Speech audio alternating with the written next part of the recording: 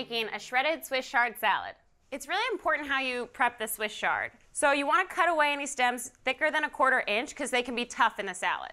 You want to cut the leaves in half lengthwise, then slice them into thin ribbons crosswise. That nice shredded texture is really good in a salad.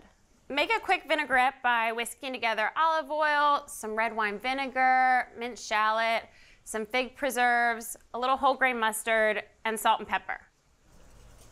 Add our shredded Swiss chard, some fresh basil, some toasted walnuts, some crumbled blue cheese, and a little torn prosciutto. You just want to toss to get everything nice and coated in that vinaigrette.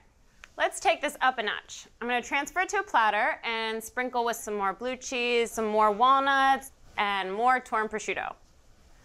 And here we go, a beautiful salad made with an unexpected green.